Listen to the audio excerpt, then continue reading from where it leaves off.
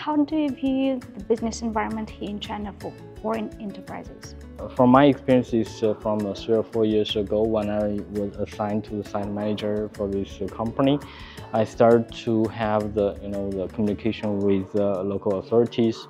I feel that they are pushing the services to us and pushing all the new benefits to the foreign companies. So I think it's quite a high efficient way and a very high efficient government, which they already reduce a lot of worries for a company running.